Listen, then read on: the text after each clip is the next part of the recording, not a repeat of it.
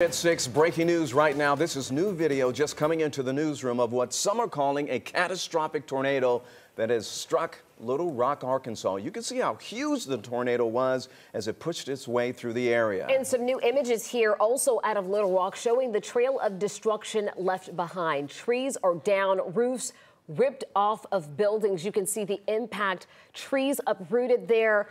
All this destruction in this community. Right now, there are more than 70,000 customers without power across the state, and that storm system is heading right toward Metro Atlanta. Our chief meteorologist, Chris Holcomb, is timing out everything you need to know. Chris? This is a major severe weather outbreak that's happening right now. You just saw the video out of Arkansas, but this extends up into Ohio, where we have another outbreak of tornadoes there as well. In fact, the tornado watch that's in effect in Ohio is what's called a PDS. In Iowa, actually, is a PDS tornado watch, which means particularly dangerous situation there. And this is proving to be a particularly dangerous situation. We're watching these storms very closely as they get closer to Chicago right now. These nearing St. Louis. These are now moving into the Memphis area. And look how this is moving toward the east. We are right here in Atlanta, and you can see how these storms are moving our way. Here's the deal. The main severe weather threat tonight is going to be out to the west. There are two spots where there's a level 5 of 5 risk up in Iowa, also into parts of Arkansas, moving into Mississippi and into western parts of Tennessee, and then a large level 4 risk covering a big area